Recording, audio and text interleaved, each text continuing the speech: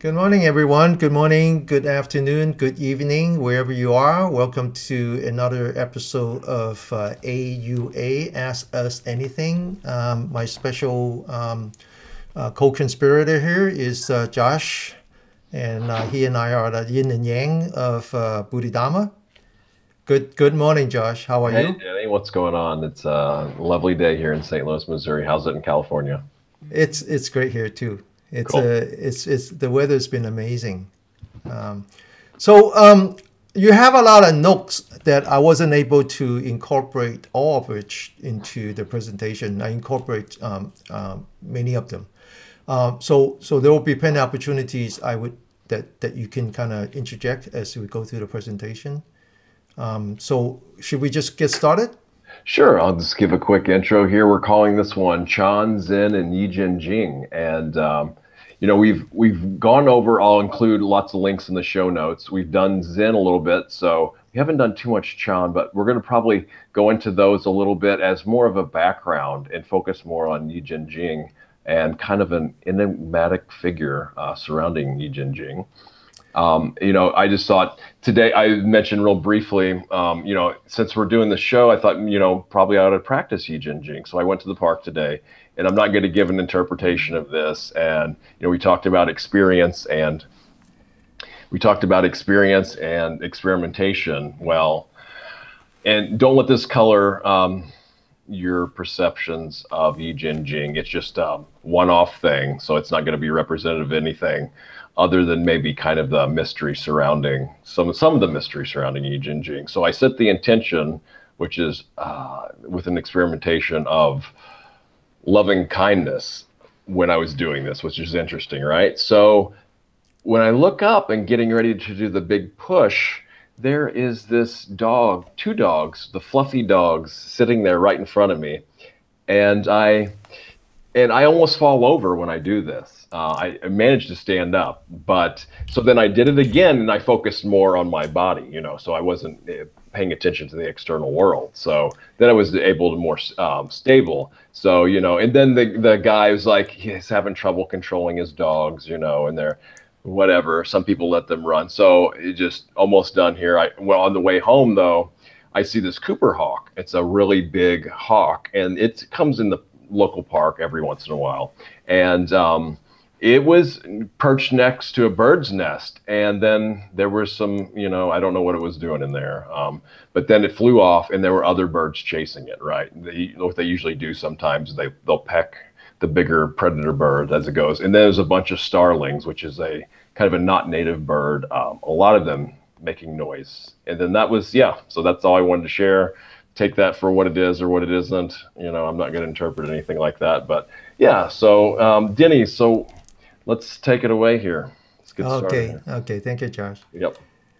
You never know, Josh. All those animals might be incarnation of something. I mean, if you open the book, that Buddha once upon a time were all of those. Anyway. Well, all the Janaka tales. He had several. Yeah. So we actually usually it takes us a couple of weeks to decide what the topic ought to be. This one I actually decided almost immediately after we finished.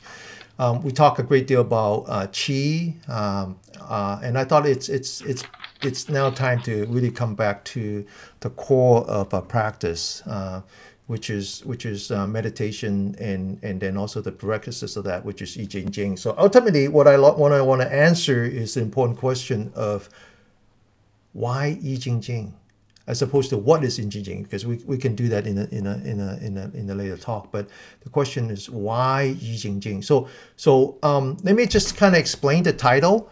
I was going to put up a slide, but then I figured we kind of talk about this enough. So Chán actually is the abbreviation for Chán Na. That's a Chinese pronunciation of either a Sanskrit or Pali word called jhana. Jhana, some people interpret that as different stages of meditation. Some people interpret that as sentimentation. That is, let your negative energy settle. So that's jhana, which became chana, and then later on it's abbreviated into Chán. And then when it went to Japan, when it went to Korea, it was sun. And then when it went to Japan, it's Zen. And there's another pronunciation in Vietnamese. But all those words come from Chán, which come from Chana, which come from Jhana. Okay, so we got that out of the way. Now, Yi Jin Jing, this is the word that if you never heard of it, it's a I call that a yogi. I'll just call it a yogi practice because it came from a yogi, okay? But yi means exchanging. Jin, now the jing is somewhat controversial. Most people would say that's tendon. Some people would go as far as saying that's, how do you say that, Josh? Etnu, which is the part that connects the tendon connecting to the bone. Is it A-I-N-E-W? Oh, I don't know. That's a good question. Yeah. So it's another part. There's another part that is of the anatomy. I'm tending to think that Jin is either connective tissue or the spiral cord. You would find that in the Chinese literature that uses the same word. But again, the point here is that don't ever interpret a single Chinese character, because then you have infinite meaning depending who you want to talk to. And then the last one, Jing, it just means treatise, classic, just a book or just a record. All right. So we're going to talk about Chán, we're going to talk about Zen, and then we're going to talk about Yi Jin Jing. Now, this is a very, very busy chart, but I think it's good. So first of all, let's just go down. Let's just go down on the left-hand side, the legend.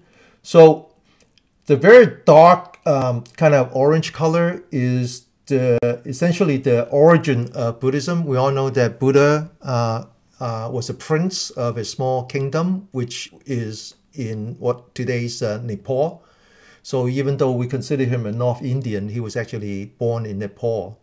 And so this dark orange color is where the Buddhism was originated. Now, what's interesting is that when you go to, let's skip to the very light, almost yellow color. This is actually this is the area when Buddhism first migrated. So you can see it goes as far as Kashmir, which is the border between Pakistan and Afghanistan. And some of you might know that when the Taliban took over this part of the world, they blew up some Buddha statue, the world's biggest Buddha statue, which tells you that at one point Buddhism was very active in this region. In fact, it's the first region that Buddhism was very active. Now, what's interesting is that the entire India is there's no longer Buddhists. There are more Catholics in India than there are Buddhists.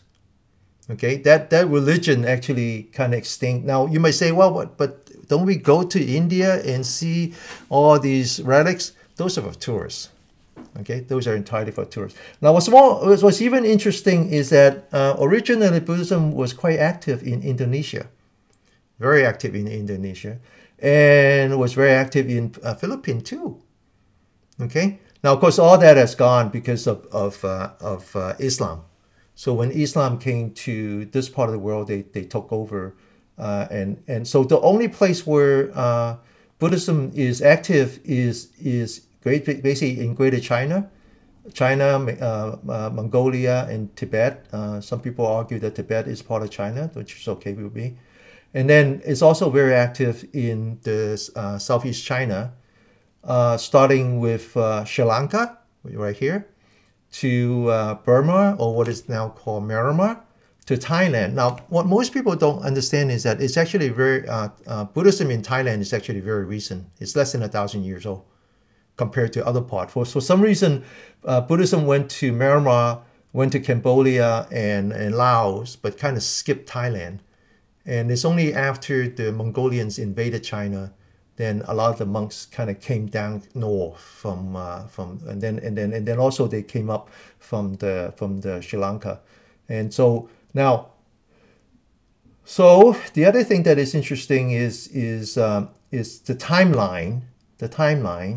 So we talk about the early Buddhism, and then we talk about Mahayana, and then the Theravada.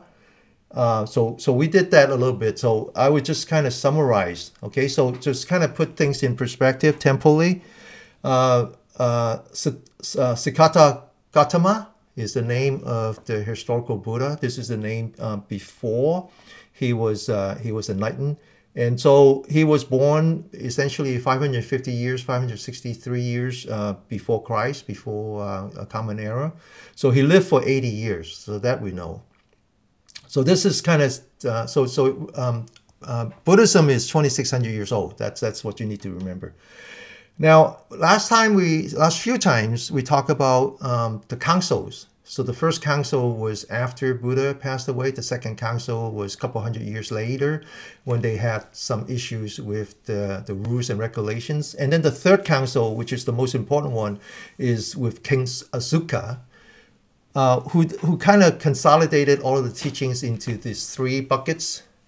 Okay, the sutra, the rules and regulations, and then all that. And so what we know about Buddhism as it migrates out of the heartland really starts with King Ashoka. So the first one is what we call the Theravada, and this is starting around that time, 3rd century. So Theravada is the green line. It went down to first to Sri Lanka, and then from Sri Lanka it went to Burma, and then eventually it went to Thailand, and then from there it went to Cambodia and Laos. So that's the extent of the Theravada teaching. And if you want to know more, just we had a talk on that. And then the red arrow is what is called the Mahayana. The Mahayana started in the 4th to 5th century. And so last time we talked about it's inaccurate to call everything else Hanayana, because the Theravada, it's just look at the timeline. The Theravada basically predates the Mahayana by 7 centuries. Okay. Now, what's interesting is that what we call Mahayana, which is really Chinese, that should the more accurate description is that it is Chinese Buddhism, because the Chinese Buddhism is very unique in that it's not pure Buddhism. It's actually a combination of Buddhism, Taoism, and Confucianism. Okay, so people might say that they are Mahayana. What they're really saying is that they're Chinese. They're Chinese Buddhism, which has a very unique characteristics. Not all of the teachings are from Buddha. I dare to say that. Now, what's interesting is that when the Buddhism first went to China, it wasn't Mahayana. Okay, so let me explain that. So the very first milestone, the very first time that it's been documented that Buddhism went to China was this temple called the White Horse Temple in Luoyang in Huineng. And the reason we know that is because it's historically documented that there was an emperor, and the emperor had a dream, had a vision, and there was a bright light on the west. So he went to his staff and said, "What's going on?" And they said, "Oh, there was a great sage that was born." So he sent his ministers to go look for that. And so the ministers got halfway, and they met up with 2 monks that came from essentially Kazakhstan. And so they came with a bunch of books, and they were monks, and so they were very happy. And so they built this temple for them so that they can start the teaching. And the first book that the first sutra they interpret was this thing called the Sutra of 42 Chapters, which actually is a lot closer to the Theravada teaching than it is to the Mahayana teaching. In fact, there is no resemblance to the Mahayana teaching. It's all Theravada teaching. So I guess my point is that when we talk about Mahayana, when we talk about Chinese Buddhism, that's a very recent event. The original wasn't like that. The original were much closer to the Theravada teaching. Now, we all know about a monk, a Tang Dynasty monk that went to India through the mountains and so forth. and there was the Journey of the West, if you know, if you that is very famous with the monkey and the pig and all that. Well, that's obviously fiction, but he wasn't even the first monk. There was another monk prior to that who went from China to India. And he was in search of, remember we talked about the 3 buckets? The first bucket was the sutra. The second bucket is called the Vinaya, which is the rules and regulations, the precepts. So he was looking for that because he felt that the monks weren't practicing correctly. So he wanted to find the original document to really, so he can bring back the discipline. So he went there for that. What's interesting is that he went through the land, but he came back through the sea. And so he actually went through what we call Celon, which is Sri Lanka. And there he actually found the original teaching of Buddha, what we now call Āgama teaching. And Āgama, whenever you see an A, that means that's the negation, not. Gama means that they're leaving. So Āgama means that when Buddha was enlightened under the Bodhi tree, he went searching for essentially his bodyguards. So when he left the palace, his father sent 5 bodyguards, 5 or 6, I don't remember. And so they also become monastics, and so they were practicing together. So when the historical Buddha gave up the teaching to search for his own path, his bodyguards or his followers basically abandoned him. So he went back and he basically said, "Don't go away." And so Āgama means "Don't go away, come back." And so he this monk actually in the 5th century actually went to India, and on the way back into Sri Lanka brought back what is called the Āgama Sutra. Okay, into China. So finally, you get to the more famous monk, the one that went to India on his own, and that's now in the 7th century. What's interesting is that most people don't really know what he did, other than that he was a good interpreter. That he brought back all these scripts, and then he had a big effort to translate it. What people don't know was that he also founded a particular sect. Now, I couldn't find the Chinese, the English interpretation of the sect. Is called Faxian. Fa means Dharma. Xiang means, it's hard to explain that, but it's like the characteristic of Dharma. And so this Dharma has different interpretation. This particular Dharma has to do with, when we talk about the sound, the sight, the smell, the touch, and then we say Dharma, because that's the physics, and then the physiology that associated with that are the eyes and the ears and the nose and the tongue and the body and the mind. Okay, so in this case, the mind is actually the brain, and in this case, Dharma means all the perturbations inside your mind. And so in this case, Dharma means consciousness.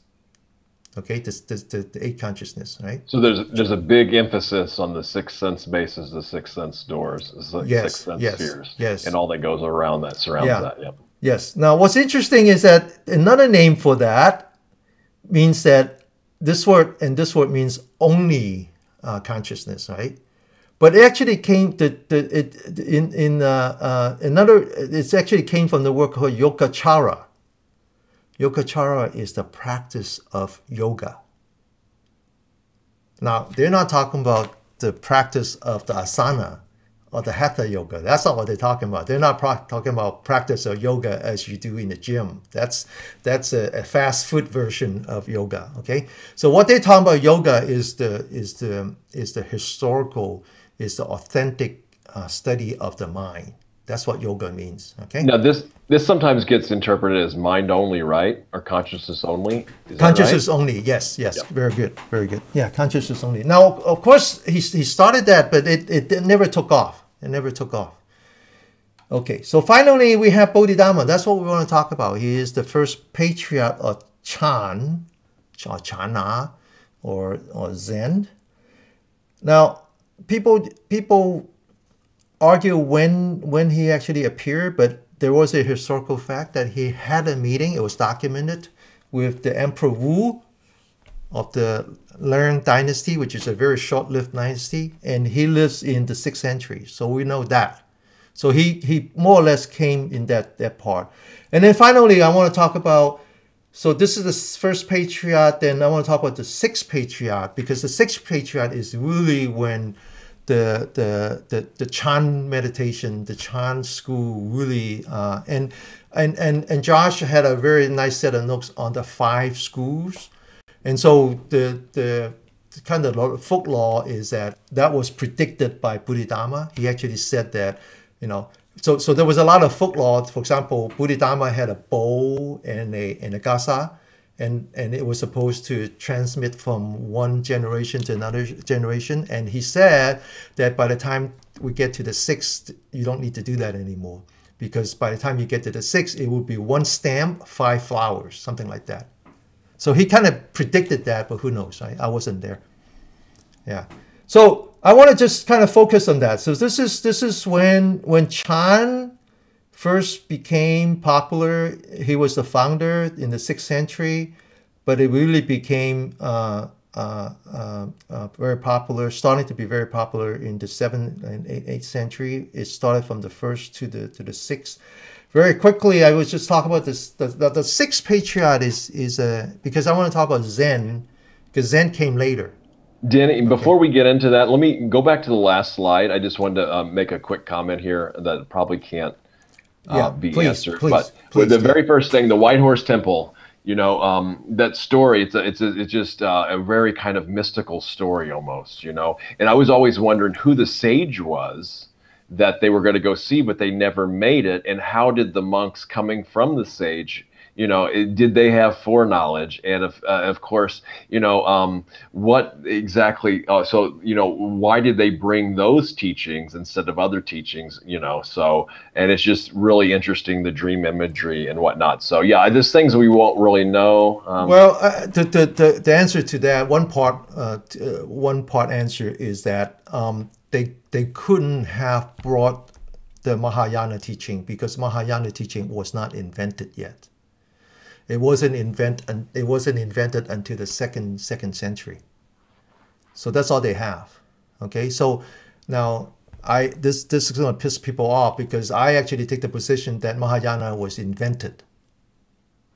Well, I actually hear that too. You know, I don't really. I mean, it would take a lot more study for me to comment either way on that as well. It's interesting where they got the Sutra of 42 Chapters at as well. But it doesn't mean that it's not. It doesn't mean anything because the Bible was invented.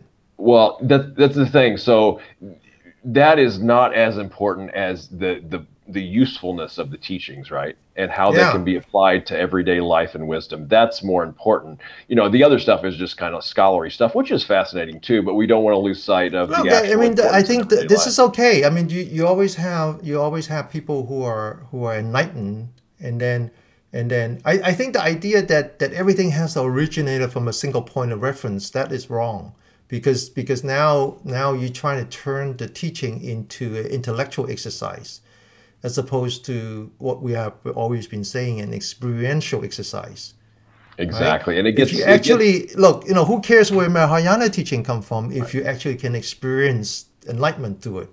And it filters through everybody's own experience as well, and then it just, you know, changes a little bit like that, perhaps as well. But yeah, I totally agree. Yep. Yeah. Okay. So can we go on? Okay. Yes, please. So very quickly, it's a very famous story that the 6th patriarch, number one, is that he was illiterate. He was illiterate. Look, Muhammad was not a scholar. So, you know, if you're enlightened, you're enlightened. Okay? So now I don't want to go through that very quickly, but this is the part of the story where he wasn't even the designate 6th patriarch. There was somebody else who everybody thought that he was going to be the 6th patriarch. And so one day the 5th patriarch wanted to have a contest, and he asked all his students to write a poem, And of course, all the other students wouldn't dare to write anything, knowing that the senior student was going to be the designate sixth patriarch.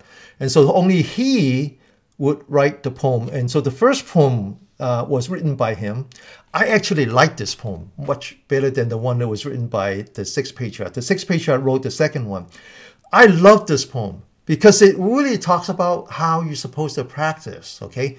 So it's hard to explain. The English translation doesn't do it justice. So let me gonna try. So first of all, it says that the body is like the Bodhi tree. So what you have to understand is the significance of the word body in the Chinese culture. So when in the Chinese culture, we always start with the body. So there's a whole Confucius teaching that if you want to be the ruler of the world, you start with the body. You have to live a righteous life first. Then you have to take care of your family. Then you have to take care of your community before you even attempt to take care of the society and the universe. So the idea is that you start with the word body. It kind of brings that in your practice, you start with yourself. And yourself is like the tree that you want to grow. So this brings back to like the standing posture, that we stand like the pine tree, okay? That the idea is that you have to be firmly on the ground and you have to be flexible. This is actually all the good characteristic of a sage, okay? So this poem, the English doesn't do it justice because it says that it basically talks about someone who's an advanced student, someone who's a monk, and how he should be practiced. That he focused on his body, he focused on himself, and then he envisioned this as the Bodhi tree. Bodhi just means awaken, wisdom, right? Now, then he says your mind is like the mirror. And again, it doesn't do it justice because it's not just a mirror, but the bright mirror. What do you mean by bright mirror as opposed to a bright light? A bright light shines. A bright mirror reflects. So this is really the practice is that when we talk about vipassana, when we talk about contemplation, it's really like looking deep into your mind as a reflection. Okay, so here he's not just talking about the mirror, but a mirror that reflects brightly. Then he says the platform. So he says the mind is like a platform where the mirror sits. And this is important. Now, you have to understand that before Bodhidharma, the most popular Buddhism is something called Tentai. Okay, which if I explain, I think the next slide is really the study of the Lotus Sutra. Okay, so Tentai is actually the name of one of the patriarchs for that particular sect. And so he's borrowing that word to say that Tai means platform. Okay, so now he's talking about the mind is like the mirror that shines that is on top of this platform. So he's stepping on the shoulder of some great stage. Then he says, then you must constantly, so this is constantly, very diligently. And then he's talking about the dusting where where you have the stick and then a horsehair. Like all the Taoist priests, or they carry this. You see this in movie. So he says, therefore you must constantly wipe clean the mirror because you don't want it to collect dust. Now, the word that he used is not collect, even though you translate it as collect. The word that he used is contaminate. Is contaminate. Or when you dye clothing, you start with a white piece of cloth and then it becomes color. That process is this one here. Okay, it's a beautiful poem. It really describes what a person should be doing in his practice. Now, of course, the sixth patriarch came, and he is so advanced. He is so advanced that he is so above us that he says the Buddha is not a tree, right? The mirror is not a platform. We ain't got a thing. So how we collect dust? This is coming from emptiness, This is you just saw that and you say, wow, man, this is cool. But it doesn't, to me, it doesn't really help me. See, that's the thing. It's like the first poem, is more like the standard practice, and then the second one kind of goes beyond that, right? So you kind of got to fully realize and embody the first understanding of the first thing and be able to speak about that, then go on to the other. Let me just read. There's several different English translations of this. Let me just read real briefly another one here on this translation. So the first part is, the body is the Bodhi tree. The heart-mind is like a mirror. Moment by moment, wipe and polish it, not allowing dust to collect. And then, of course, the second part from the future sixth patriarch here. Bodhi originally has no tree. The mirror has no stand. Buddha nature is always clean and pure. Where might dust collect? So that's not. I've heard of some other ones that are better than that. You know, the one that Ajahn. I'm forgetting his name in Canada now. I like his version, but maybe I'll include that in the show notes. Okay. Thanks, John. But the reason I wanted to do this is, even though we talk about Bodhidharma as the first patriarch of Chán that eventually became Zen, Bodhidharma left no teaching. Okay, so the teaching really came from the sixth patriarch. So we all know about the Platform Sutra, which was essentially a collection of saying, because he's illiterate. So when we talk about Zen Buddhism, it really starts with this poem. Okay, it starts with this poem that we ain't got a thing, we have not a thing. That's the emptiness part. Okay, so this is important. Okay, so should I go on? Okay, all right. Okay, so now we're going to talk about history of the Japanese Buddhism, because we want to talk about how Chán became Zen. Okay, so Buddhism Buddhism first went to Korea, and then from Korea it went to Japan, and so it was basically in the 5th or 6th century. Okay, so this is predate the Tang Dynasty. This is actually quite early, and of course, so obviously the Buddhism that was brought to Japan initially was not Zen. Okay, so this is, people don't understand that, and they think that everything starts with Zen. That's not true. It actually, if you go to Japan, one of the very popular sect is this thing called Shingang. Shingang means Shingang came from the kanji here, means real speech or real. So this is actually mantra. Okay, now, so you know, in Japan is made of 4 islands. You have the Hokkaido, you have the main island, and then you have the Gaoshu. If you know ramen, then you know Gaoshu ramen. But there's a part, the tiny one, that most people don't know. There are 88 temples in there. And people, once in a lifetime, this is sort of what they want. Once in a lifetime, they will want to walk all 88 temples. I actually have a book where, you know, people would stamp as you go. I got 4 stamps so far, so I got 84 to go. Okay, this is the lifetime thing, and all of those are Shingang. Shingang. Now, what is Shingang? What is mantra? So the map that we showed earlier has the 3 main sects, has the Theravada, the Mahayana, and then sort of the esoteric part that people associate that with Tibet. Now, so most people just think that that's all there is, but actually, this esoteric part actually was very, very popular in China during the Tang Dynasty, but it died out just out of one event. There was one emperor that didn't like Buddhism. He wanted to promote Taoism, and so he just basically cut off all the support to Buddhism, and it's at that moment that this esoteric sect died off in China. But the legend was that right before that, this monk actually went and visit, and the monk who transmit the Dharma to him said that, "Where have you been? I've been waiting for you for 3 years now," and transmit all the teaching to him. He brought it back to Japan. So today, this Shingang or mantra school only exists in Japan. and Taiwan, because Japan had occupied Taiwan for a while, and then that's one part, and then the other version of that is in Tibet. Okay, so this is very popular. Then another one that is very popular is the one I mentioned, the Tentai. The Tentai is basically they focus on the Lotus Sutra.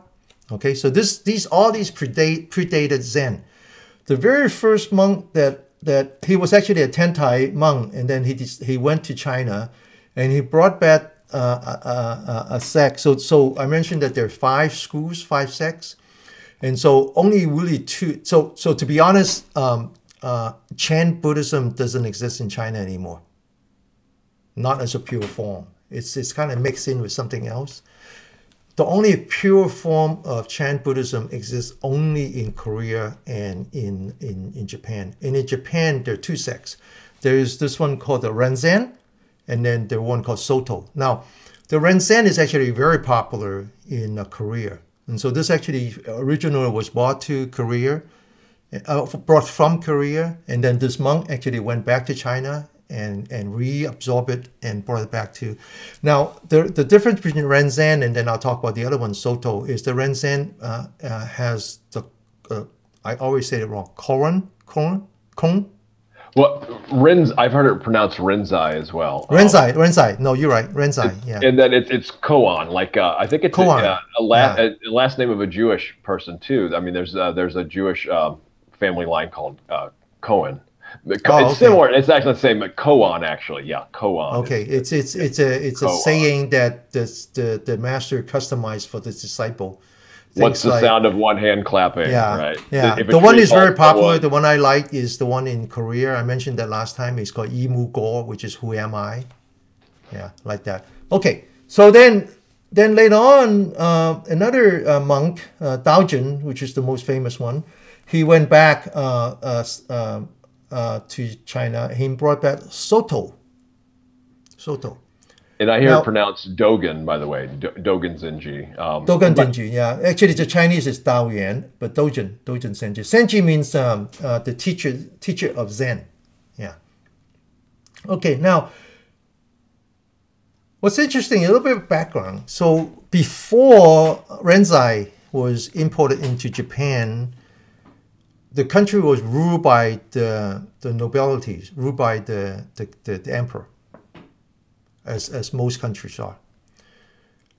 When Zen Buddhism was brought into Japan, the idea that this, I'll talk about this later on, where it's the no thinking concept, that you do the perception but not the what's the word that I'm looking for?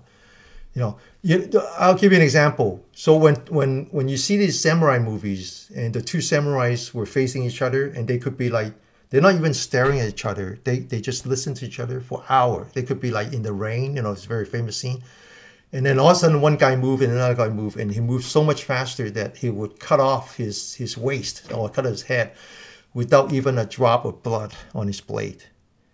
And what they're doing is they're focusing on the perception, without contaminated with their own hindrances, own emotion. That came from Zen Buddhism, and it was only that then the samurai class got elevated, and so the country was essentially from that point on was ruled by the shoguns. And it wasn't until towards the end of the 19th century when Admiral Perry went to Japan with a bunch of battleship, that they went to the Meiji Restoration. That's when they decided to elevate the emperor once again and essentially abandon or eliminate the shogun system. Okay, it's very interesting. Now, so there's a very famous saying that the Renzai is for the shogun and the Zoto is for the peasant. Okay, the Zoto is a much more simplified version. They don't have this Kong thing that they have, because the idea is that all you have to do is sit. So there's a very famous saying called Shinkatasa, and if you interpret it, it's just only sitting, or sitting only. Just sit, and awakening will come, which is too simplified. which is way too simplified. And this is one of the problems I have with my experience with the Zen practitioners in the United States, is that they take that too literally. They just sit and they ignore many, many things, including the body. Because Shingatasa actually came from something else, which is interpreted as silent illumination. And I think I talk about this. I don't want to go through that here. Yeah. Okay, a few comments. You know, that's one great pro about the different schools of Buddhism, is that some of them are a better fit for certain folks than others. You know what I mean? So no, I some agree. people can benefit yeah. a lot more from a certain school than others, or some people actually need to be in a school where they're not comfortable, so they get that as well. So yeah, the other thing about the samurai, yeah, we talked about this before. It's more like they're just going on sense impressions and instinct and decisiveness, and just making decisions. No thoughts, no language, no time for anything. It's just whatever they're perceiving through sense data and action. There is, you know, it's just from the training, right? Yeah. And then the other thing I wanted to say is, we don't have time to go into this, but the Korean Buddhism, I don't, like we did, like you did too, it just was briefly mentioned, although you mentioned somewhat throughout. This is something I don't hear much about at all. So maybe that's another point of study for me in the future. We could do that. We could do that. So there are a couple of good points that Josh mentioned. I wanted to kind of repeat them. One is that there's no right or wrong. There's only right for you or not right for you. And that's the key, right? So kusala, skillfulness, right? Yes. So you notice that I bring a lot of historical context. And the reason is that I want the audience, to be better consumers, to be better informed consumers. That when you look at a practice, you know, it's not about right or wrong. There is no such thing as right or wrong. But some of the practices are better for you, more suited for you, because of your karma seed. Because you actually have probably done this before in a previous life, okay? And that's why they are more familiar to you. That's the truth. And so then you do that. Whereas, you know, when you do something else, you realize that it doesn't make sense to you. Well, you just don't do it then. That's one. The other one is I'll talk about this more. It's really about using your brain versus using a spiral cord. Okay, now just I'll let that hang for a little while. Okay, I'll come back to that. All right. And I just wanted to wrap up there by saying, you know, that it's just tough. Well, first off, I wanted to say thanks for the history, because for me, I'm not as good in the history because I won't go into that. Why it's not so good, because I hear, you know, the generally accepted history is sometimes very accurate, but then a lot of times it gets really politically colored, and there's a political motivation for a lot of the history. And then when some other things come along that's been trying to suppress, I find that's really interesting. But it's trying to get to the truth of history, but it goes through so many filters as well. But anyway, that's needed for history is exactly, Josh. History is his story. So first of all, it's a story. Then there's a gender bias. There can be, right? Anyway. The other real quick thing now, right or wrong, you know, ultimately, yes, there is no right or wrong. There's only, you know, it doesn't apply ultimately. Then again, if you're working on ethics, there are things that are, you know, traditionally right or wrong. However, Buddhism, instead of looking at good and evil, there's more emphasis placed on, is this skillful, useful, wholesome, and wise? Yes. So that way you don't get people arguing about good and bad, what's good and bad. Thank you for that, John. So let me correct myself by saying that when I say right or wrong, I said it with the context of all roads lead to Rome. Okay, so which means that you have to we kind of all have to agree on a destination, and then we have to agree on a set of metrics that tells you that you're heading in the right directions. But once we agree on that, then there's a lot to choose from, because all roads lead to Rome. I think that's probably what Josh had in mind. Yeah, kind of like laying the groundwork and knowing the destination, right? So great point. Yes. Okay, so this is a chart that I put together some time ago, and this just summarizes what I talk about in terms of how Chán became Zen. Okay. So I'll skip this part in a minute. I'll talk about this, and then Buddha's teaching went through down to Bodhidharma. Bodhidharma teaching went from the first, second, third, and fourth, and then eventually went to the sixth patriarch. The sixth patriarch was the one that split it into, or his students were the one that split it into 5 different sects. One of the sects was picked up by Dojin, and then eventually brought it to Japan, and then later on was brought to the United States. Actually, it was brought to the United States before Suzuki Roshi, because he came as a Soto Zen. He actually started in a temple in the Japanese town in San Francisco. Then he struck out on his own, and then he started the San Francisco Zen Center. I did that because at that time I was talking to my friends from the San Francisco Zen Center. Okay, so this is a chart that shows that. All right, now the question is, so we talk about Bodhidharma, we talk about how he was the first patriarch, and then eventually his teaching was passed on to the sixth patriarch. Then it became these 5 families. So what was Bodhidharma's teaching? And Denny, this is a central question that once you get to it, I want to come back with my kind of side notes answering this question, because I have a lot of potential answers to this question. Let's just put it that way, and I'll talk to that after. So now you have to understand that Bodhidharma came from India. He came by sea. He actually landed in Canton province. There's actually a place you can go to that says that he had landed there. He made his way up into the north. He met up with the emperor, and the emperor asked him a question, and he gave the wrong answer, and so he wasn't being supportive of him. So he kind of went away in disgrace, or more or less.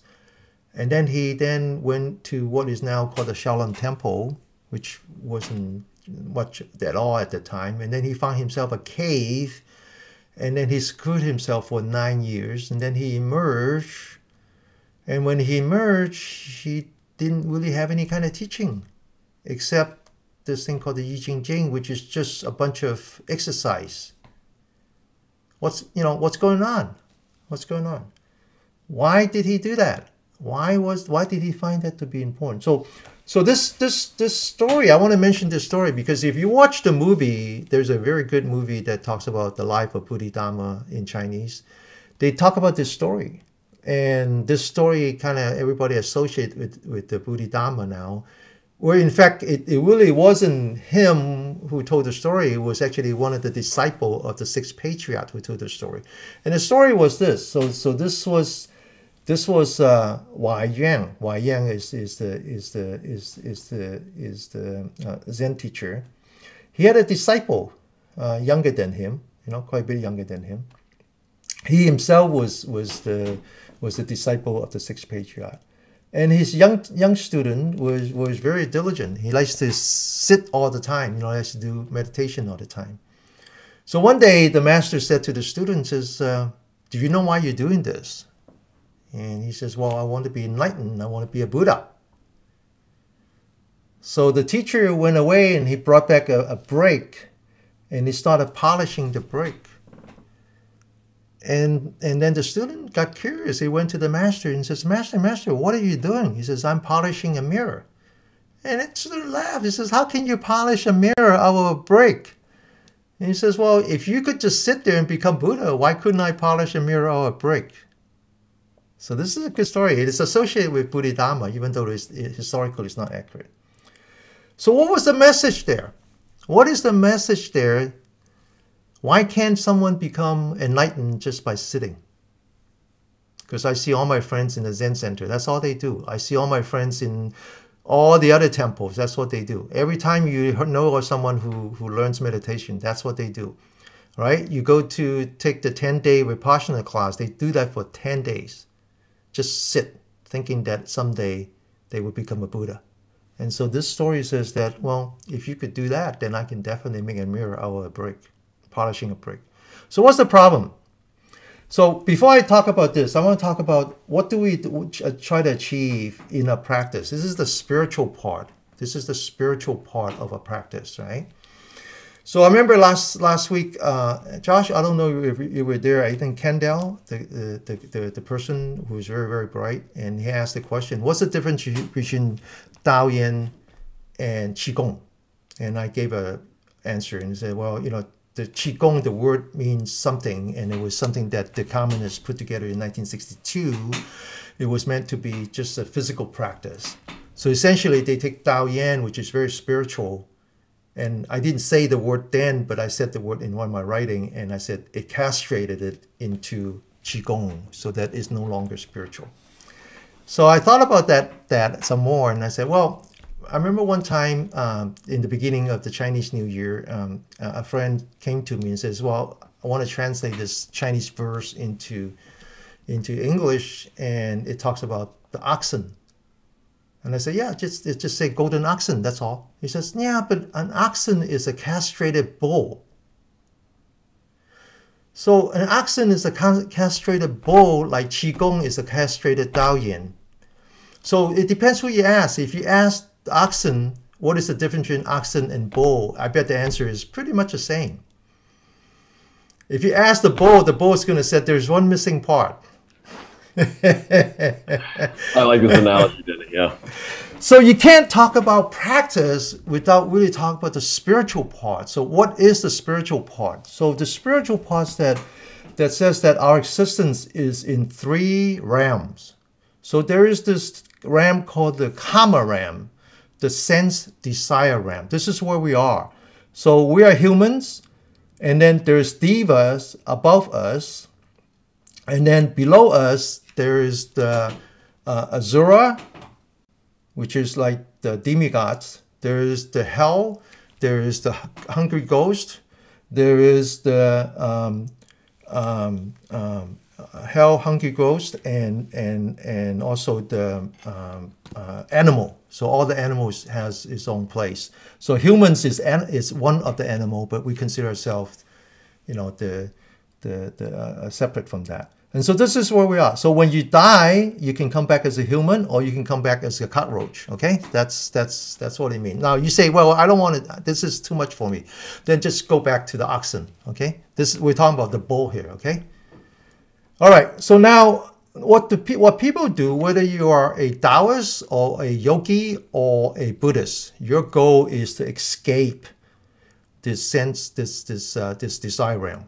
So the next realm is called the Rupa realm, the form realm, and the one after that is called the formless realm.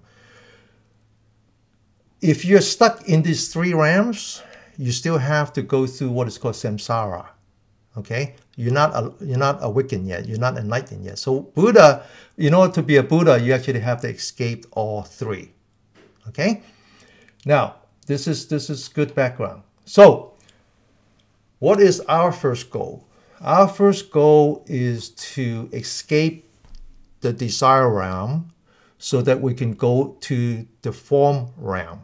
Okay, so the form and the formless combined, there's 8 stages. So the first 4 of these stages are called jhana samadhi. Okay, so the 8 of them, the first 4 is in the form realm. So in order to reach that form realm, you have to escape what is called the 5 hindrances. The 5 hindrances. So attachment, aversion, sloth, restlessness, and doubt. Okay. Now the first one you can escape from is the doubt. So I think of this as a path.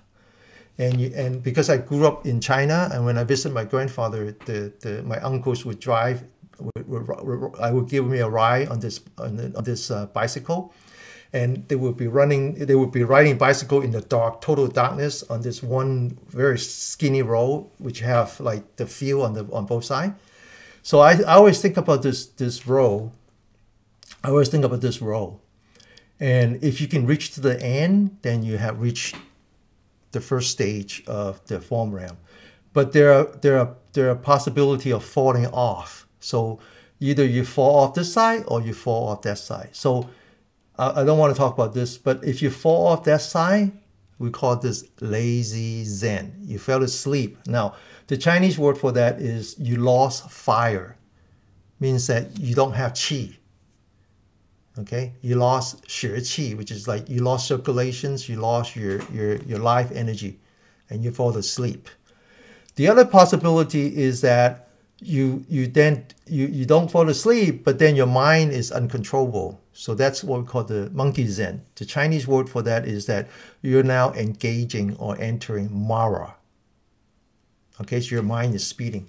So going back to this chart, the reason why you can't just become Buddha by sitting, because if you could, then I might as well just take a brick and make a mirror out of that, is because of this pitfall that you either practice lazy zen or you practice monkey zen. I'm going to have to come in here and say, yes, this is totally as well. But then some people take this too far and say, well, I never need to sit. You know, I don't need to even do formal practice. You know, I'll just make this, you know, I just can penetrate this with my mind and being, you know what I mean? So, but what if it's true? Who am I to argue? Well, that's a great point. You know, and some people actually might not need it. But yeah, I mean, who am I to argue? General practitioners, yeah, right. So, you know, that's right. That's a good point too, Denny. But the point is, even if you do sit in formal meditation, these can be, for somebody that's not as advanced, these hindrances can become more noticeable. So then they can be mastered and addressed. Because if we didn't have the, you know, one opportunity of the hindrances is that they can actually be mastered. You know what I mean? So if we don't really experience them right away, well, that would be great too. But then again, our practice can be even deeper if we know how to master them. And I'd like to hear about the one mind on doubt, because doubt is the really dangerous one, because it comes masquerading as wisdom a lot of times. You know, it presents itself as wisdom, but actually it's doubt, right? I don't want to spend too much time on that. Sure. We should do that next time. Yeah, we can skip that, because I want to come back to that central question about Bodhidharma. Why did he do that? Because I've got... Right. Okay. So let me know when would be a good time to share that. Okay. So I'm making an argument, right? I'm like the lawyer, you know, like just like you know, peeling the onion. Okay. So Buddha was a yogi. I'm just gonna throw it out there, because first of all, he's North Indian, right? And you know, that's what we practice. So people forget that. People forget that he was a yogi, that he renounced at the age of 29, and he was enlightened when he was 35. So he spent 6 years as a wandering yogi. And he had two teachers. The first teacher taught him the yogi practice, and he actually reached the 7th stage. Remember we talked about the 8th stage? He reached the 7th stage. Then he says, no, I need to find a better teacher. So he found a better teacher. You want to mention a little bit of background on this?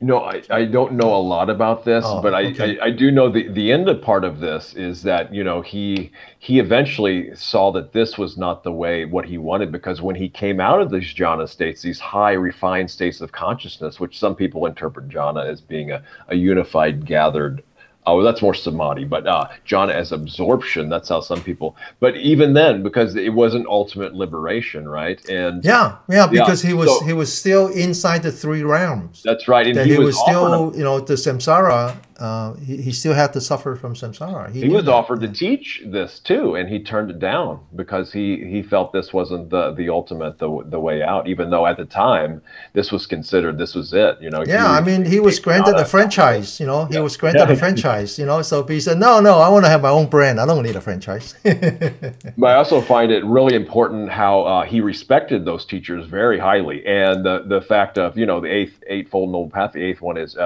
right samadhi, right? So this played a really central role in in fact, the very first thing after he was enlightened was to go back to find his teachers, and unfortunately they all have passed away. Yeah. So now, anyway, I think it's a historical fact that the Buddha was a yogi. He practiced yoga, or at least the original yoga, right? Well, Denny, that's another thing. Since we're on that real quick, I'm not gonna. I would say maybe, maybe not. But the one I think the Theravada, if I'm getting this right, a lot of times it's interpreted as ascetic. There were practices recorded where he was, kind of starving himself 1 grain of rice a day, where the stomach, he could feel his backbone with his stomach. His hair was falling out. He's holding his breath, so he's passing out. Now there's a thing called a fakir, which they do things like that, lay on nails of bed, an aesthetic. But then again, the absorption, that's kind of a yogic practice. So it was something like that, and things might have changed. So it was somewhere between some kind of a lot of yogic practices and these ascetic practices. So you can call them either one, I would say. Yeah. So that's a very good point. I want to pick up on that. So I'll talk about how he had reached the 8th stage, and that's when he was, like Josh said, that he was the aesthetic, where he was just like 1 grain a day is what all he had. And so I mentioned this before, that if you go to the Asian Museum in San Francisco, you go to the upper floor, the top floor, that's when they have all the Buddhist artifact. And there was one statue, and it was Buddha with essentially his bone and his skin, okay? Now, if you remember that, or if you go to Google it, now, when we teach meditation, I talk about the 7 support point. The 7 support point. The 7 support point is actually coming from the Taoist, okay? So the 7 support point, how you should sit, how you put your hand, what you do with the spine, what you do with the shoulder, especially the shoulder where you open up like this, and then also how you position your head so that the 1,000 meeting energy points, and this forms a triangle, and everything is straight, so that you have this thing called the 1 pillar supporting the sky. All that is from the Taoist teaching. But who sits like that? Who sits like that? Right? So this, I want to just kind of bring so it's too easy for us to say, well, this is yogi, and this is yoga, and this is Taoist. It's all in fact this is important. So what did Buddha do? Buddha didn't invent anything. He, in fact, his literature, that's how he said that all he did was he rediscovered a technique that he called I'll explain that in a minute, that this technique was something that he rediscovered. So what is that he discovered? Now I want to go back to the central theme of the yogi practice. So the yogi practice came from Shiva. Okay, the Lord Shiva, which is a deity, it's a god. He is the god of yoga. Now, in the past, I talk about sati. Sati means mindfulness, and I talk about the story of how the word sati is actually the name of a princess who was actually a goddess that became a princess. And then when he felt that when she felt that she was insulted by her parents, she jumped into the fire and then went back into the heaven and then reincarnated as the second wife of Shiva. And so he not only was his second wife, he was his first student. So the conversation, this is, you take it for what it is, but there was a conversation that was documented in the Indian literature of the conversation between Lord Shiva and the Deva Parvati or something like that, I don't remember. And Lord Shiva says that there are these called chakras. So this is like the energy points, the triangles where the energy lines meet. The energy lines are called the nadi. And there's 72,000 energy lines, and then they meet. And Lord Shiva was the one that says that it's a 7. It's the magic 7. So you start with the 7 chakras. That's as easiest. Then you go and you become, there's 21 of them. And if you can master all 21, that's the best you can do with this human body. And then from the 21, it then has the 109, 108. And 108 is a magic number. And 108 is the number that has a lot of mystery, like the diameter of the earth and the distance from the earth to the sun. The ratio is 108. The diameter of the moon and the distance between the earth and the moon, the ratio is also 108. And then from 108, it became 112, and then 112, it became 114. And so so these are the different ways that you can achieve some kind of liberation. And Buddha discovered one. And so the argument is that, Buddha only need 1% of what Lord Shiva had to offer. Now, Denny, was this the where do these teachings come from, the chakra? Because I know the Theravada teachings, as far as I understand, they don't mention chakras at all. They do not mention chakras, but the Tibetan do. Yes, yep. The Tibetan do. So when we talk about esoteric, they do. Yes. They do. Yeah, they actually, in fact, you remember the history, right? So the Tibetan Buddhism was first brought from the princess. Remember the princess I talked about, the Tang princess? And so it became very popular, but then it was completely destroyed. And then eventually one of the sage went back to India and brought back a different version of that. And so the chakras is really, I'm not in a position to really talk anything about this. I just wanted to draw the historical linkage between Buddha and yogi. It's fascinating. I'm glad you did, because I haven't heard this before. This is amazing area to explore. The chakra thing is really, it can be controversial as well. There's a post on my site that if anyone wants to look into that too, about other things that aren't heard. But I was just curious, this text, is it a Chinese text that was written from? I'll give you some of the links, where I think yeah, we can probably do that. Sure. Okay, so let me go on. All right. So essentially, what Siddhattha Gotama did was that he rediscovered this technique that allows the 9th stage of samadhi. Okay. Now this is the word. So this first word means the disappearance of sensation and perception and samadhi. Okay. So this is the one that says that you can achieve this 9th stage of samadhi by using only the sensation, but not perception. Perception is when you start using the brain. And that's where the hindrance comes from.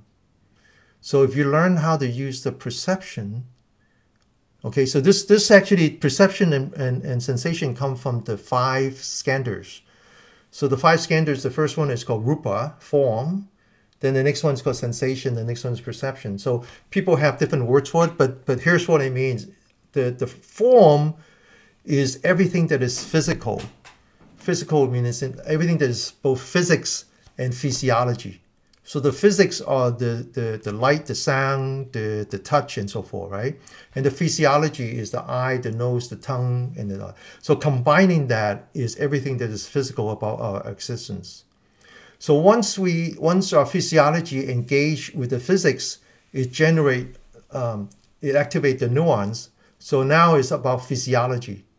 So sensation is physiology. It's really how we generate the electrical signal. And then all these electrical signals are then collected into our brain, our cerebral. And once we activate the brain, that's called perception. Okay, so and it go on. So I'll come back to that. This is very important. And the analogy the Buddha gave for form is a lump of foam, and the one for feeling was the bubbles in the water, and then I want to say perception. Perception is like a mirage in the desert. If I'm getting that right, yes. Very good. Very good.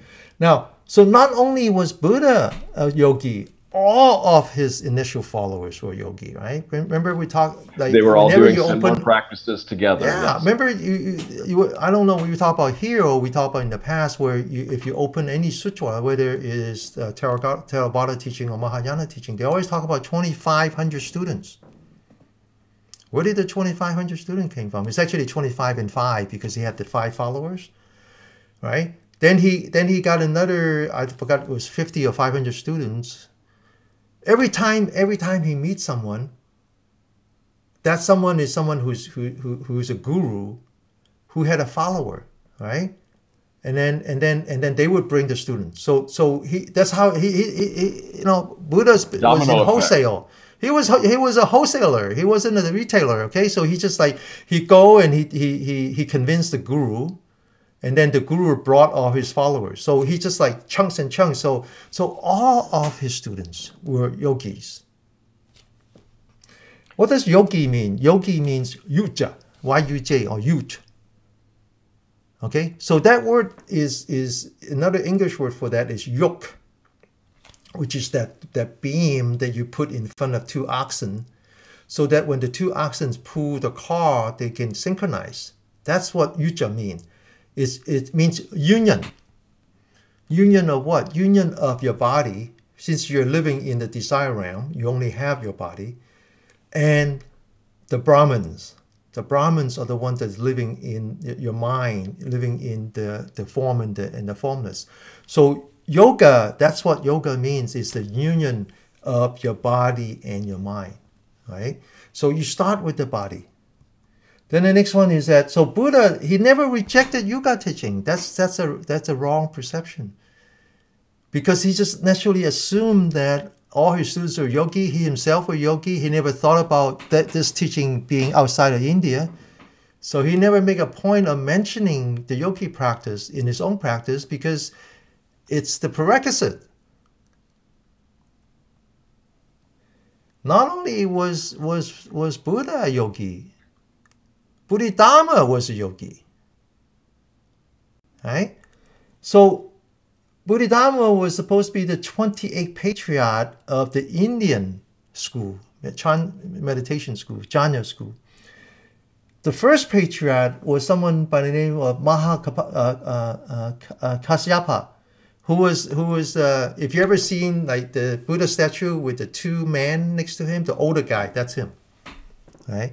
And so the story was that one day Buddha was getting ready to give a lecture, and his students were gathering in front of him, and then it took forever. He just sat there, and then people noticed that he held on to a flower, and all the students were bewildered, except Kāśyapa was sitting across the way and he was smiling. And then Buddha says, "Well, you got it. That's Zen, okay? That's Zen." I love this story. Go ahead, Denny. Yeah. Or, well, you know, it's great because it's not everything needs to be talked about. I would say though that this story, I was looking into this, and some people claim that was a Chán invention, that it was first. It actually is a Chán invention. Yes, in the Gateless Gate, but yeah, still, the importance of the teaching. I didn't want to confuse. I don't want to confuse right, the presentation yeah. anymore by using Good facts. point, So yeah. it was a Chán. It actually came from a book.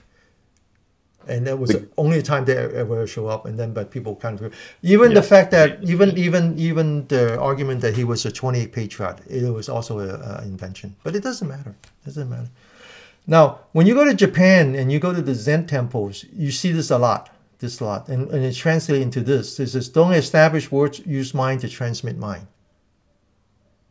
Now, there are all kinds of interpretation for that, you know. There's all kinds of interpretation. It's the same thing as, you know, sit only, shikatasa. It's all kinds of interpretation for that. But what it really means, this is what I think, that the Zen practice is not about intellect, or it's not about intellectualization. It's about direct experience. That's what it means.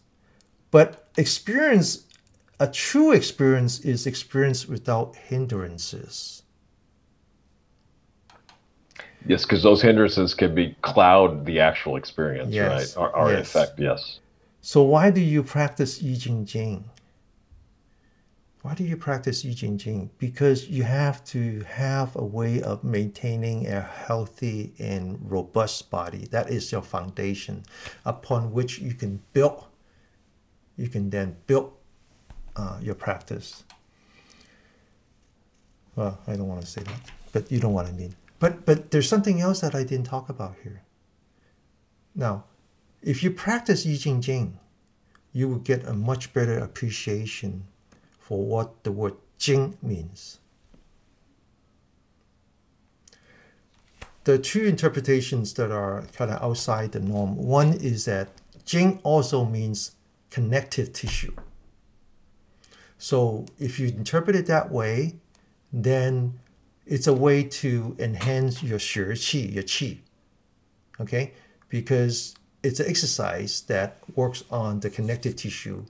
Because when you have health problem, it's either because your blood circulation got stuck, or that your bioenergy got stuck. Either way, you need to work on that connective tissue. So that's one interpretation of the word Jing. There's another interpretation of the word that I think is even more important here, is that if you go all the way back to the very first book, when they start to formalize the Chinese medicine, the word Jing means spiral cord. Why is spiral cord so important? The spiral cord is where you have perception without sensation. All of our nerve systems, they don't go to the brain. They first go to the spiral cord, and then it's delivered to the brain. So if you want to have a practice in such a way that, let me go back. It's going to take me some time to go back, but it's not so bad.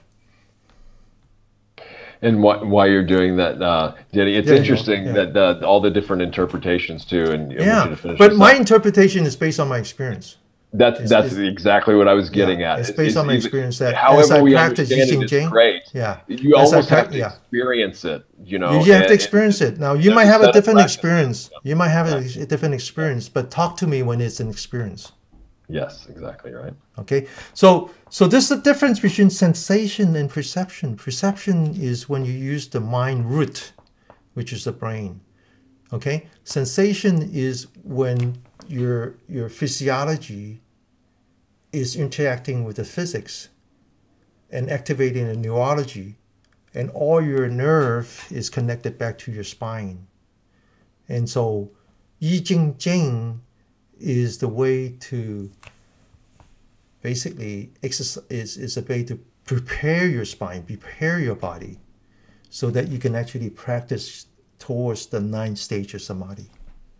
And sensation is more of a direct experience than perception, because perception, why it's very helpful, is oftentimes it starts when we're a young child, right? We'll see something and then somebody will tell us, oh, that's this, right? So it's an idea in the mind. It helps us navigate the world so we can know, what a couch is and what a table is. But it's ultimately a kind of an idea that solidifies to identify to make things easier. Because if we saw a couch every time we didn't know it was a couch, we had to figure that out every time we saw it. It would just take too much time and be too confusing, right? But the actual sensations of what we're experiencing, that's like a direct experience, and then we just layer language and ways to explain what those sensations are over the top of it. It's not so there's a phrase, there's a word that we use called equanimity. So if you talk about the 5 hindrances, ultimately the way to escape the 5 hindrances is with equanimity. But in Chinese, it's very easy to explain that, because we know exactly what the opposite is for the lack of equanimity. Whereas in English, there's no such word. There's nothing that really like pinpoint that says, oh yeah, because you're doing this. So the closest thing to that is discrimination, discerning, prejudice, that kind of word. Okay, so the idea is that so another way of talking about the perception versus sensation, and talking about the back to the samurais, the 2 samurais fighting in the rain, and they're just standing there with the sword looking at each other. That's attention without intention. They're totally focused. They totally focus on the sensory. So the minute that you move, they know. Sometimes before, but without intention, because they're not going to assign value to it. So it's never about wants, what they want, what they don't want. And that's the wants and what they don't want comes from the brain, right? So I always explain that to my my dad who suffers from dementia, I need to help him both physically and mentally. So one of the things that I do is I introduce him to Guanyin Pusa, the goddess of mercy. And one of the things that I told him, I asked him, I said, look, he has a nice, very nice statue in his room, in his house. And I said, look at the statue. I said, notice the eyes. Mm. And so he looked at it and he says, what's wrong with the eyes? He said, why? You notice that the eyes is always looking down.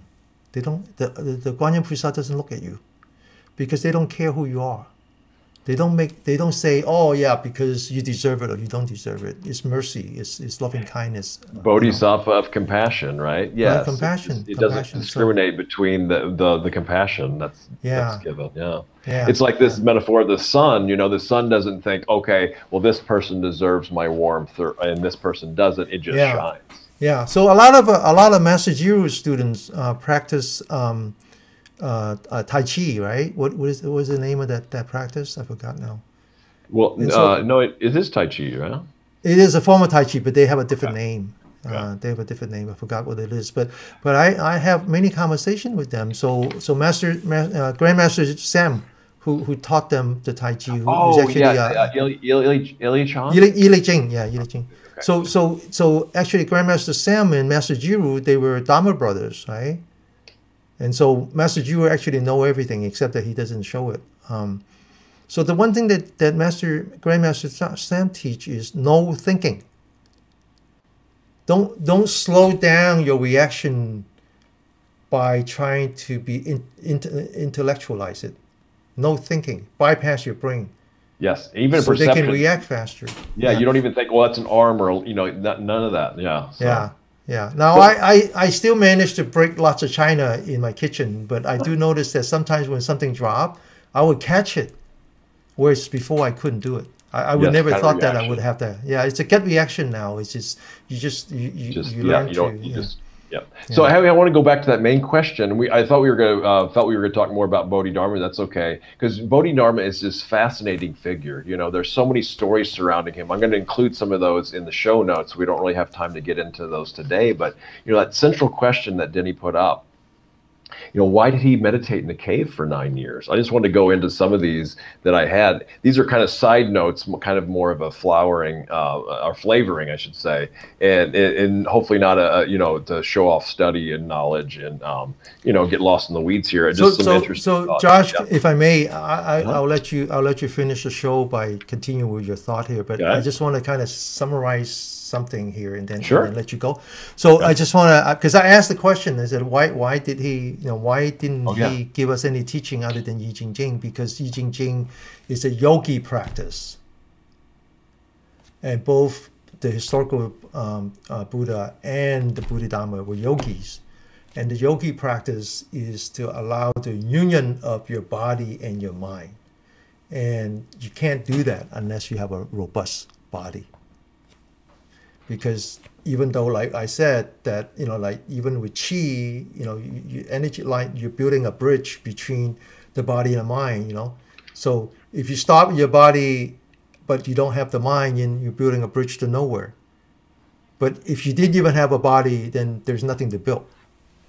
Right. Okay, go ahead, Josh. Sorry about that. No, that's totally right. And there's actually one famous story that I just came across looking this up, where if you don't have a body, well, there's a story where, if I'm getting this right, his arms and legs kind of disappear. It's kind of more of a mythological thing, right?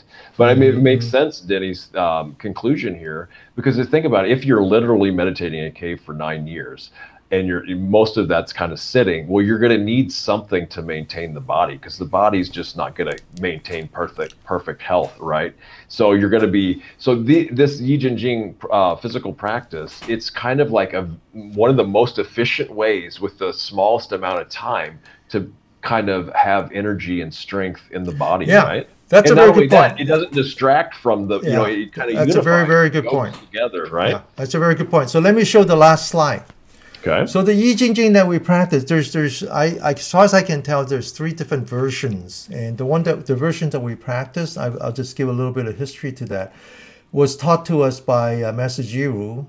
Master Jiru came to the United States and he became the abbot for 2 temples, and then abbot emeritus, if you will, of those two temples is a monk by the name of Ming who came to, who actually escaped communists in 1949, went to Hong Kong, and then eventually made his way to North America. Before he came to Hong Kong, when he was still in China, he was the 48th abbot of a temple called Huineng Temple. Now, if you trace the history of that temple, then you will find that the monk who started it is a sort of quote-unquote crazy monk called Faxian. He himself was a disciple. He wasn't exactly an official disciple. This is when the fourth patriarch had already gave the gasa and the bowl to the fifth patriarch. And so he actually had retired and he wandered through the countryside, and then he saw this crazy monk and he took him in and taught him. And then after that, then Faxian decided that he needs to be out there active again, and he started building lots of temples. And of course the fourth patriarch learned it from the first patriarch. So the story was that when Master Jiru learned it from Master Ming explained to Master Jiru that this is a technique that all the abbot use while they're in seclusion. The Chinese word for abbot is square meter. This is the room that they seclude themselves in, and the Chinese meter is more like 10 feet. So the room is no bigger than, more like 8 feet by 8 feet. It's a tiny little room. And so Master Ming says that when all the abbots go into seclusion, this is what they practice. So this is back to what Josh said, is that you need something to energize your body when you're secluded. Now, what you notice is that if you ever see a documentary of these chambers where the abbots seclude, the floor is always stone. But in the middle of the floor, there's a dip. There's always like a dip. Okay, so I never understood why there would be a dip until you practice Yi Jin Jing, this version of Yi Jin Jing. Then you notice that every time they jump. Yeah. Who knows how much they've done that. So yeah. And how many generations, right? Anyway. Go ahead, Josh. Sorry to interrupt. Sorry for interrupting again. Hey, that's what I've done so much to other people, so it's okay. Okay, please continue. Please continue. So yeah, my battery's running, and then I've got to go on to the next thing. But yeah, I just it's so fascinating, all these stories, and I love Denny's teachings on the imagery as well, and such a nice, linear, easy way to follow and learn. While my is more spiral. So yeah, So the thing is, with Bodhidharma, how did he actually, this is kind of unanswerable, but how did he come up with those teachings in the cave? It's a fascinating, I guess he had plenty of time to come up with that, and, I'm not sure he came up with it. Yeah, it's kind of rhetorical. I think it's more like, I think it's more like he edited it, But how did he come, where did it come from, the origin is what because he was a yogi. Well, see, this is It's a circular argument. I understand, but let me ask you a question. Let me ask you a question. I think that when Bodhidharma came to China, he noticed that nobody is practicing the body. Everybody was, doing either mental diarrhea or mental constipation.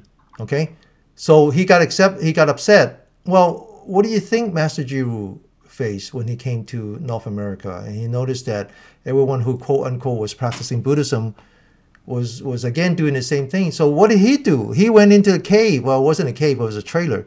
He went into the trailer for 3 years. And what did he do when he came out? He came out with this 5 breathing exercise. So how did he learn that? He didn't learn it. It didn't even came to him. He took everything that he has learned. Yes. Yeah. He took everything that he was learning, right? He grew up with his grandfather, who was a Shaolin martial artist. He himself had learned Tai Chi 2 separate times, 2 separate lineage, and then he took everything. He just said, "Look, I got to put it in a package, so that I could." It's like asking Isaac Newton to teach calculus. Right. Yes. He has to come up with. He says, "Well, I can't that's too much. So I got to come up with something, right?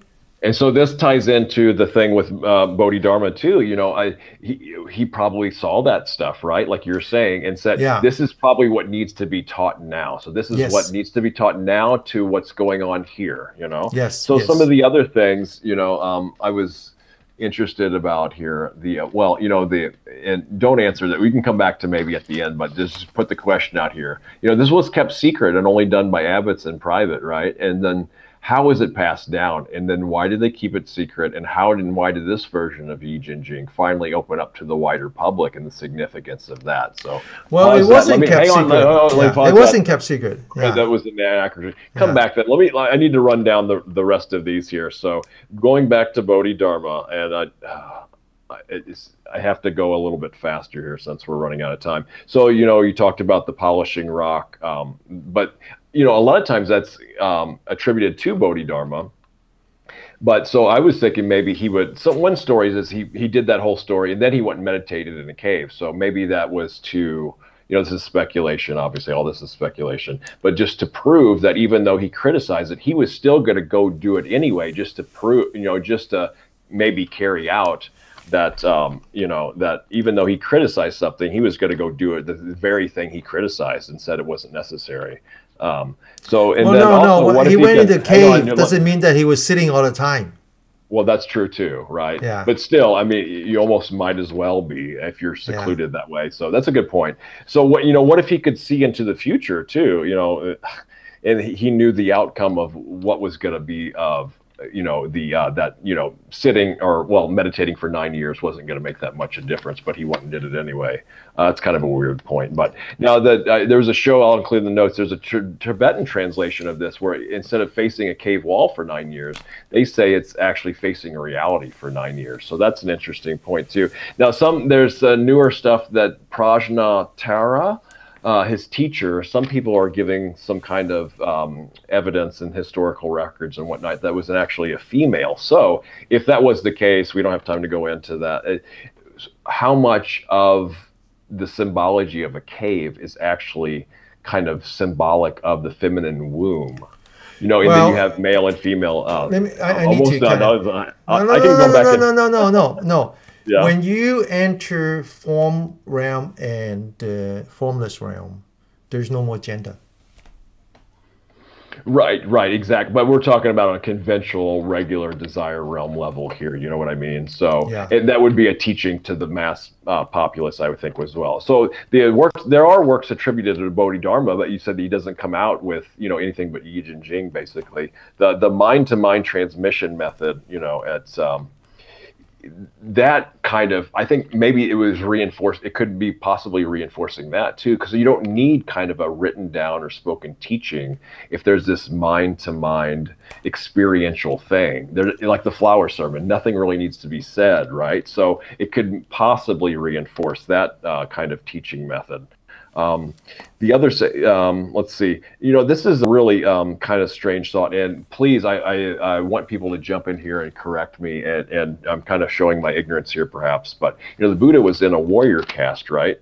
So I was wondering how much, if and some people talk about an ancestral karma, so I was wondering how Bodhidharma, you know, he was influenced a lot of the Kung Fu and stuff, so I'm wondering, you know, the Buddha's ancestors, if they were, you know, he seemed to come from the royal caste, but the royal caste and the warrior caste are kind of lumped in together, if I'm not mistaken. So I'm wondering if his whole lineage had warriors in it, and if there was some kind of ancestral karmic link behind Buddha's lineage and his family that he came into, and if there was warrior things, and now the Shaolin warriors with that, and how that might interrelate. But remember that contemplating karma is one of the imponderables that can lead to craziness, right? So, and then there's so many different parallels here, potential parallels, like you said, with Shifu, Master Jiru. But I'm really not. Although I could say things, I think it's too early for me to comment on that. So that's just a bunch of stuff there. And well, there are documents. People do talk about how the historical Buddha was both a scholar and a warrior. he was trained very well in both sides of the arts before he left the palace. Yeah, yeah. That's right. Yep. Yeah, I think even there was a story about how. Anyway, it doesn't matter. Yeah, it's good. Right now, good. anyway, right? Okay, yeah. So I'd like to say well, I probably forgot some of the comments you had on that, but well, we could possibly put other things in the show notes, but we've run probably over an hour and a half here, right? So yeah, hour and 34 minutes. Okay. Yep. Okay. Well, we got it out there, huh? Yes, exactly, and there'll be even more for your study. And we still don't have an empty mind. I don't get it. Right. Well, no wonder. Okay, Josh, I'm gonna end the stream. Thanks, everyone, and see you in a month. All right, always the last Tuesday of the month at 10 o'clock Pacific time. Thank you. Thanks, everyone. Bye-bye. Bye.